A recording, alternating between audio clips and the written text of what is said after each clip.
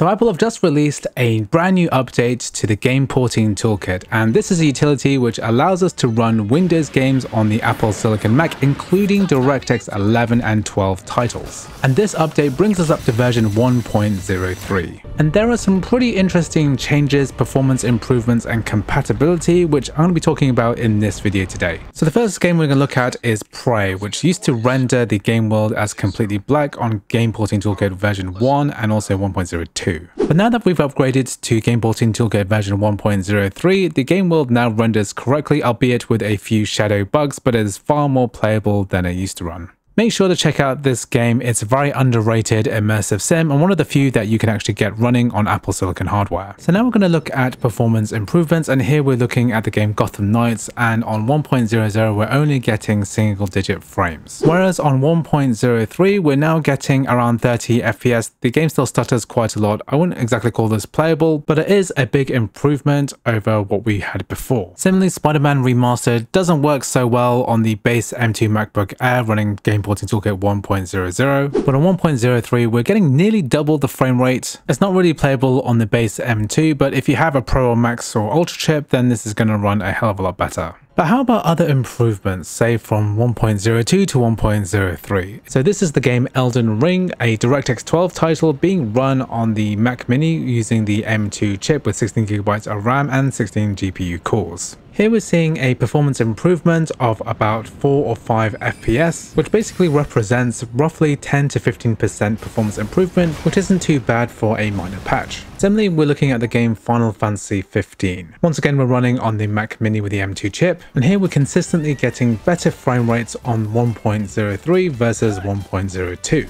However, not every single game is going to see a performance improvement. For example, Cyberpunk 2077 runs marginally better on 1.03, but not enough to be a significant difference. So 1.03 really represents a very minor performance and compatibility improvement over 1.02. It's a shame that Apple haven't released any form of patch notes so we can actually see what has actually changed. For example, it's now completely mandatory to use macOS Sonoma. You can't run this on macOS Ventura any longer. So you have to remember that this is not a tool designed for end users to play the games on. It's really for developers only to test out and see how much work it would take to port their Windows game over to macOS. However, it still remains an extremely useful tool for Mac gamers. For example, the full release of the game Baldur's Gate 3 just happened a few days ago. However, what was conspicuously missing was the Mac release. So if you download this on Mac now, you're still using the early access version. You'll have to wait until September for that native ARM release to come to macOS. However, by using Game Porting Toolkit, we can actually play Baldur's Gate 3 right now. The performance isn't going to be nearly as good as the eventual macOS native ARM release. However, it does mean that you'll be able to play the full release with the rest of the world. So big thanks to user LaTrelle, who helped to film virtually all of the game footage in this video, and without whom this video would not have been possible. If you want to see some up-to-date Mac gaming footage for Game Porting Toolkit and other games too, make sure to check out their YouTube channel, which I'll leave a link to at the top of the description. If you do test out version 1.03 of Game Porting Toolkit and find any other games that seem to work better, then make sure to leave a comment. Thanks for watching, and I'll see you in the next video.